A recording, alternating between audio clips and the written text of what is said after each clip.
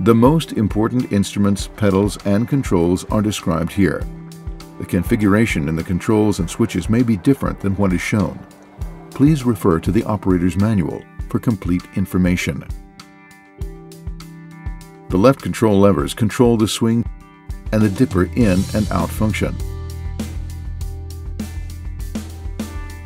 The right control levers control the bucket in and out function, together with the boom lower and raise function.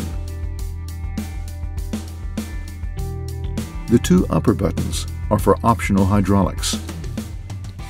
The lower right switch on the left hand is the shot key, controlling one of the following functions: rear view camera, wiper, audio mute, or P mode. Choose your preferred one in the IC menu. The lower left switch on the right-hand control lever is the power boost. The right button controls the boom float function. The left instrument panel has the attachment quick fit switch, rotating beacon switch, and cabin lights. The monitor includes warning lights, coolant temperature, fuel and AdBlue def. You can see the engine speeds and modes. There are 3 warning levels. The blue information level gives useful information to the operator. The yellow warning means that the cause must be investigated when the machine next stops. The red warning means that the machine must be stopped immediately and the cause investigated.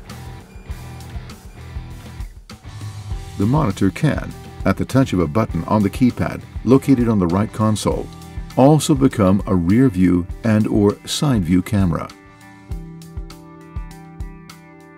The right instrument panel includes the ignition key, work modes, wiper control, travel speed, attachment quick fit switch, and regeneration. There are 2 keypads for display and machine control. The display control keypad has a button for climate control, camera, and work lights.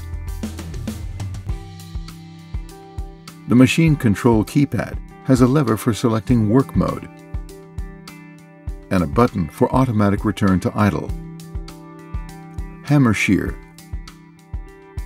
overload warning, travel alarm stop, and echo mode.